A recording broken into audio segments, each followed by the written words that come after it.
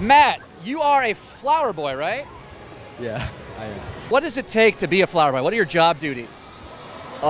Basically what I do is I'm a server who makes conversation, takes pictures, and just tries like satisfying, to satisfy the customers. What's it like having all these young ladies want to spend so much time with you, Matt? It's honestly, it's great. Like I love the support, like the appreciation.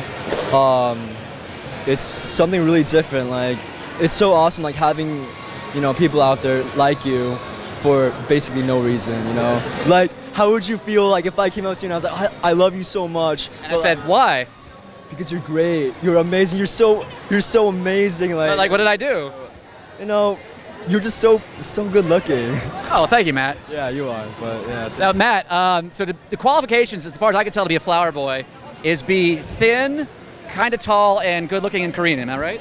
Yes. I don't personally match that. I'm not really tall. Oh, you're only like 6 foot, right? No, I'm like, I don't even know how tall I am. Oh, you're wearing boots, Matt. I'm wearing boots right now. It's giving me like an extra 2-3 inches. Fake boobs for girls. Basically, yeah. Flower boys enhancement. I mean, I have to do what it takes,